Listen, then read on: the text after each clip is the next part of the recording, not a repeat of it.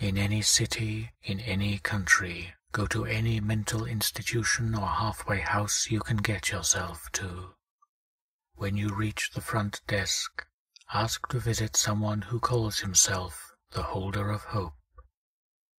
A look of solemnity will etch itself upon the worker's face, and they will lead you to a door deep within the facility before turning and leaving.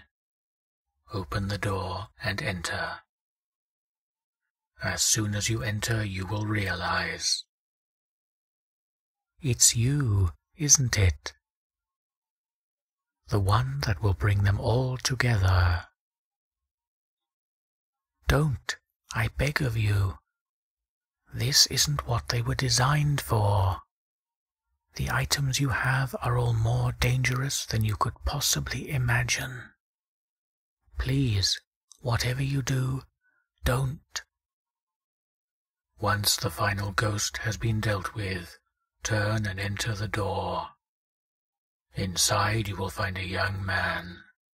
His mahogany hair and emerald eyes appear subdued in the blank white expanse around him.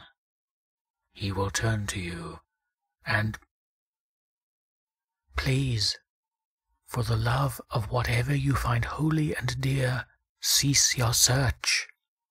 The gods died using them. They were used to... Silence, mortal. I wish to be reunited with my kin. Damn, I can't hold off its influence. The items, they're entities. They were made by the gods as a fail-safe, in case... No, not yet. I am Hope. I will make sure that this ends, that history does not repeat itself. Please, I beg of you. End this right now. Destroy the items.